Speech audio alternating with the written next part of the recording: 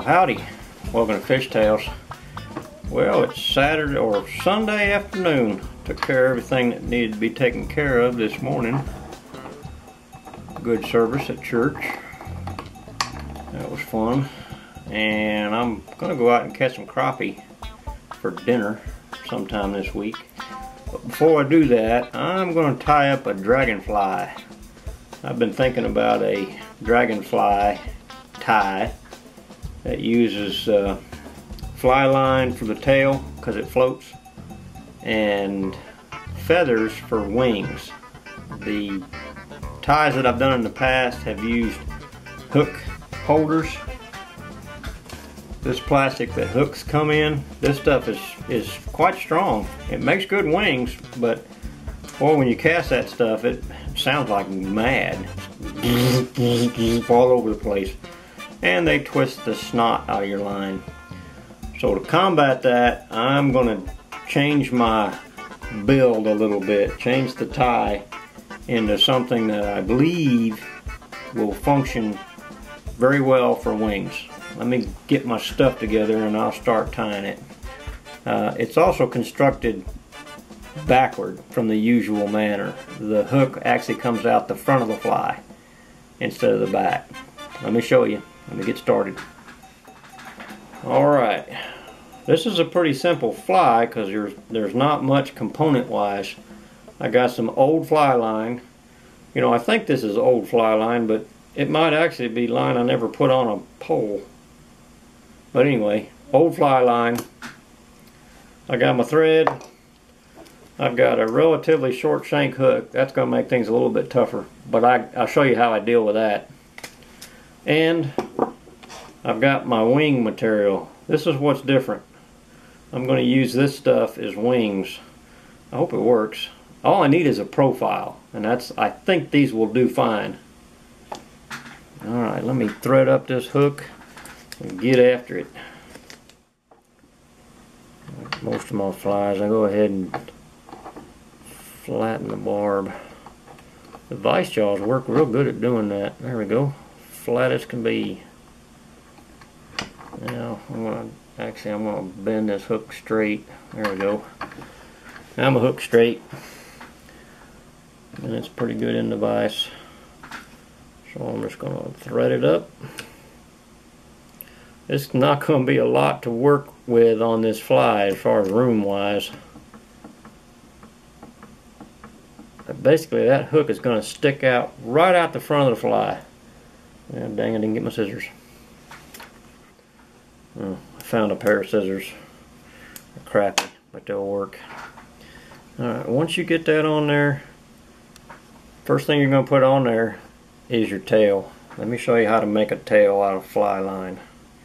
I've actually done this with monofilament too, but I want this fly to float on the surface. I need to find it. Oh, there it is. Need a little piece of this. I'll make it about a foot. I won't need that much, but make it about a foot. It's going to come out the back of the fly. So you tie this in. One piece of it, you tie it in. I'm going to run it down the length of the hook, mainly because it floats. It'll build up the top of the fly. It is a little difficult doing this first part because that line wants to get in your way.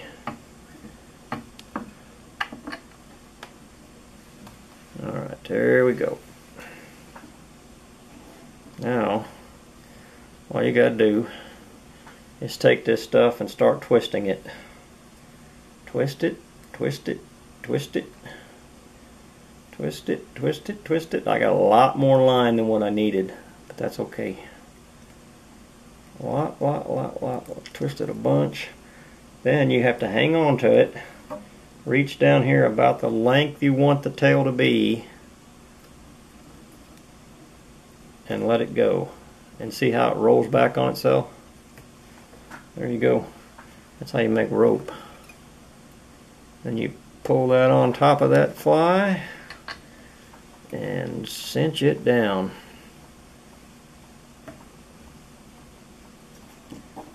Cut it off like that, and you have a tail section, and that was easy. Now the advantage of this is I did leave the eye of the hook open. You could tie to there, or you could just tie right onto the end of this line, the end of this fly line, the end of the tail. Doesn't really matter. I think, I don't even know if it matters whether this thing floats free or what. I'm also going to, most of the dragonflies around here are blue, so I'll come back with my magic marker. Matter of fact, might as well do that right now. And color this thing blue. It doesn't, it's neat because it creates the pattern that you want of light and dark on the fly. Shame it doesn't do that with my fingers, because now I got blue fingers.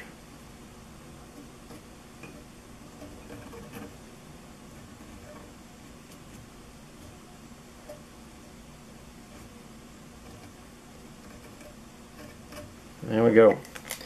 Now I got a blue tail, and since it's fly line, it's floating fly line, it'll float.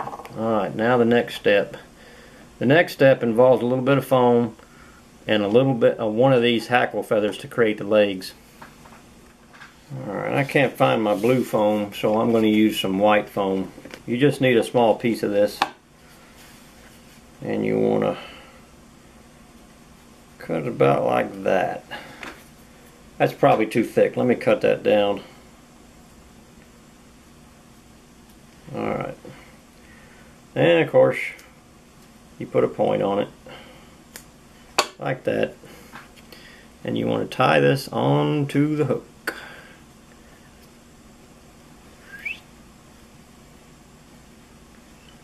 About to where the hook, where the eye of the hook is. Forward, forward, forward, tightly. Tightly, tightly, tightly. Down the shank of the hook just a little bit. Then you're going to come back up, and you're going to actually make the eyeballs right here. You just tie that over, and that makes a head. Now I'm going to mount the wings up underneath that foam. That head didn't turn out so pretty.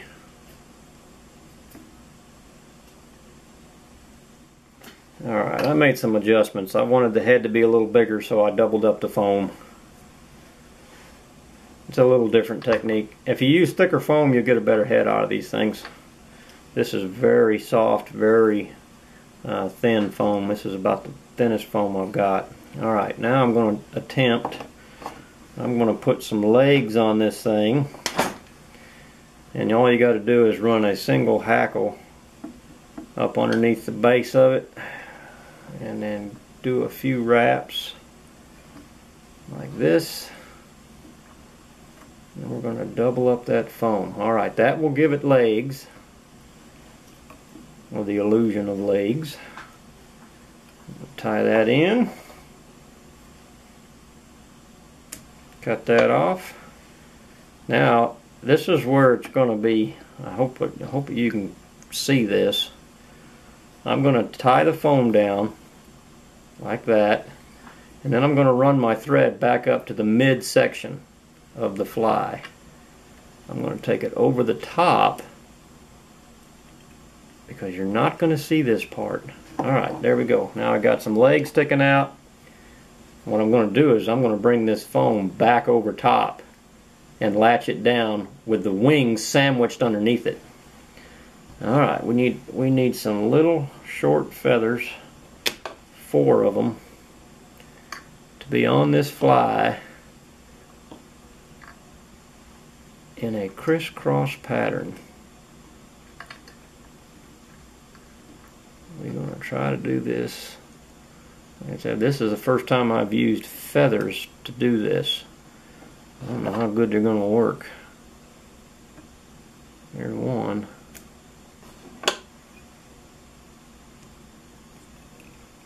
There's one.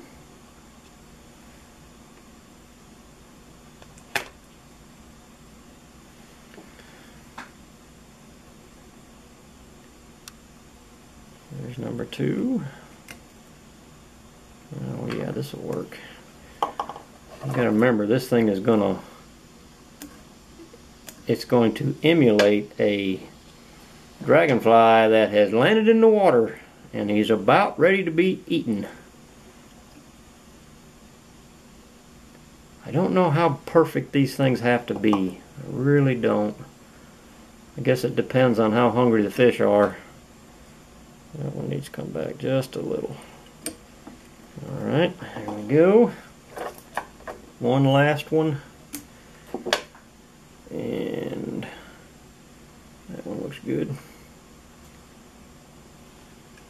These are just going on in an X pattern. Ooh, this is a pretty little fly. Looks like a fairy. All these purple colors. Alright. Let me cut this off. Now I'm going to hit that junction point there where these come together. You can see how that's an X pattern. I'm going to hit that with a dab of super glue, and then I'm going to pull that foam over top of it. Right. A little dab of super glue at the base where all those little wing parts come together. Now I'm going to take this and I'm going to use that foam right on top of that. Actually, I am going to double wrap this dude. I'm going to go in front of those pair of wings. Let's see how that works. Oh, I don't like that. Alright, back to plan B. Alright, there we go. I'm going to do the same thing here. Well, let me put a knot in this.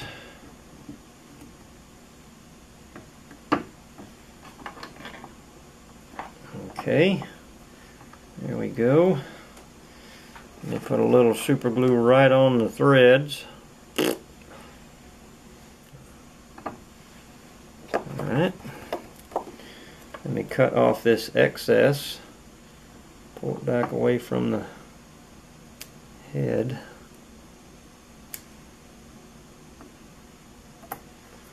That shapes that fairly nice looking. The proportions aren't real good on this fly. Like I said, I haven't spent a lot of time perfecting it either. But let me get my blue magic marker and make the top of this fly blue.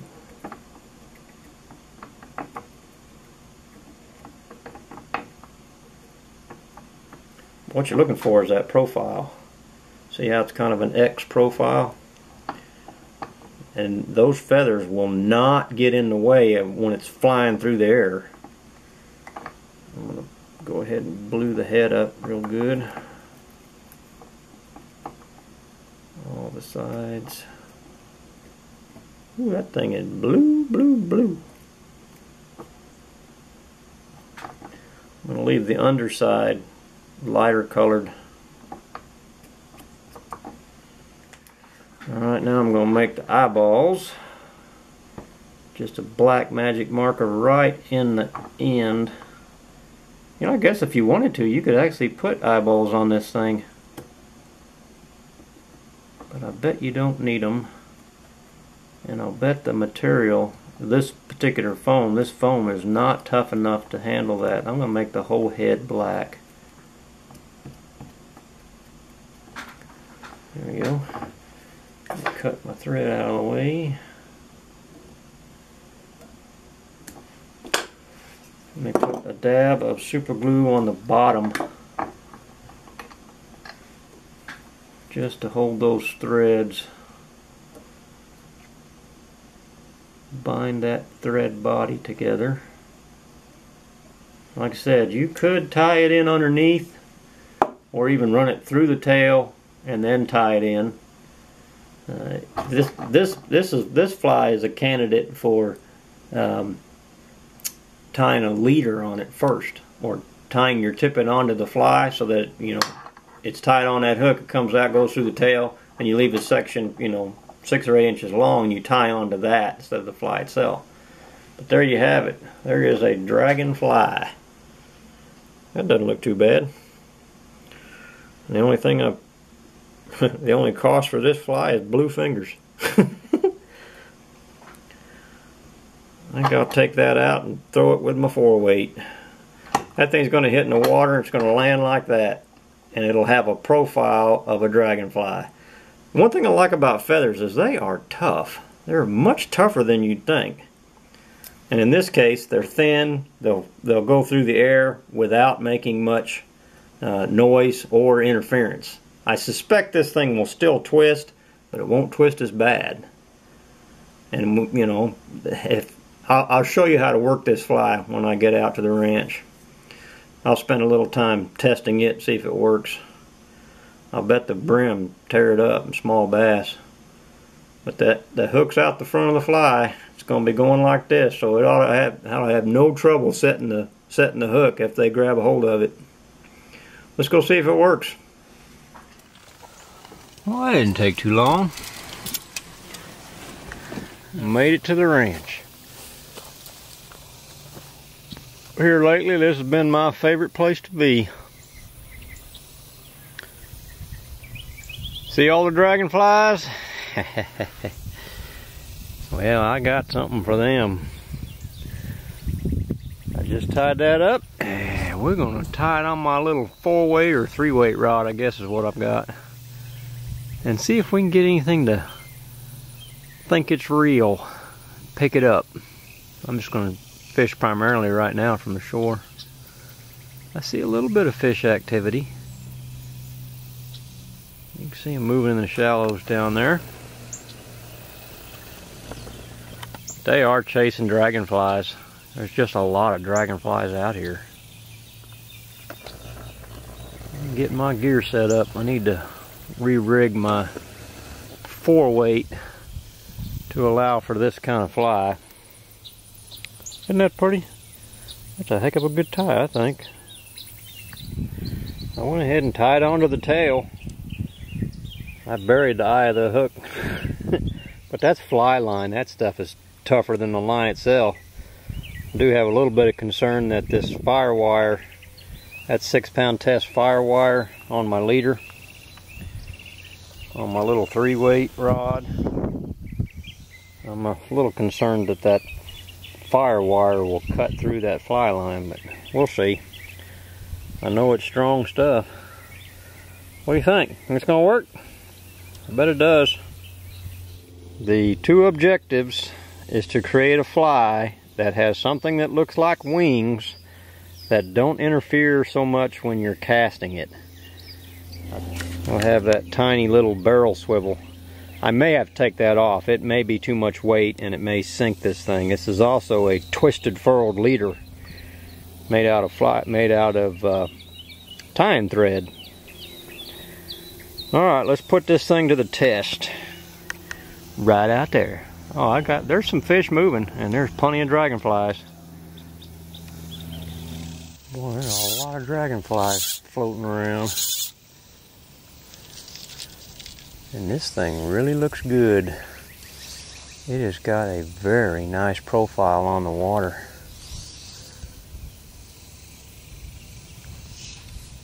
Oh, we got some thunderstorms. There'll be something jumping on that any second now. That shallow water is awful warm.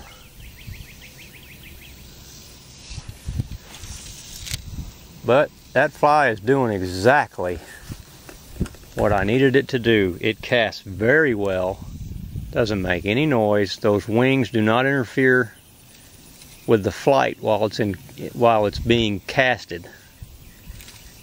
It doesn't appear to be twisting or anything. Now let me see if I can catch a fish with it.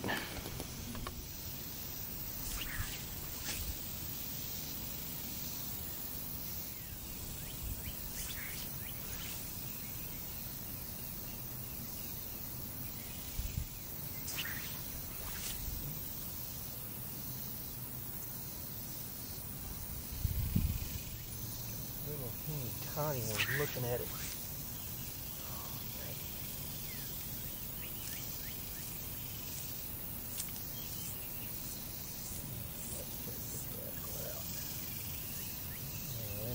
putting this thing? Couple. Oh, done. No, they're all there. All the wings are still there. It's working. It's holding up. Not catching any fish, but it's holding up. Thunderstorm looks like it's moving this way.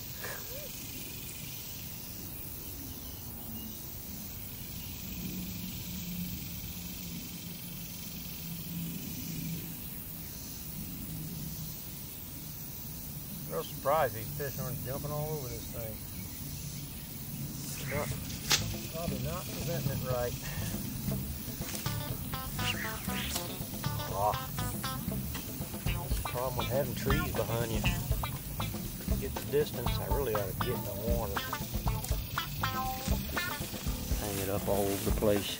I caught a tree branch and took it right out of there. Wow.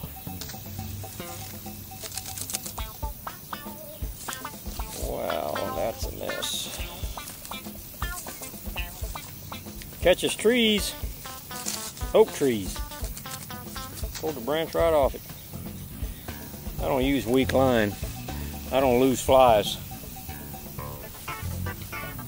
Let's try again.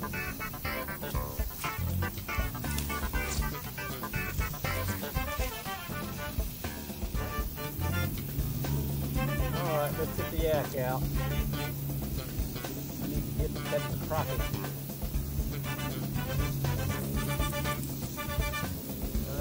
Catch some crappies. I'll take this one with me. Looks good though. That fly does look nice.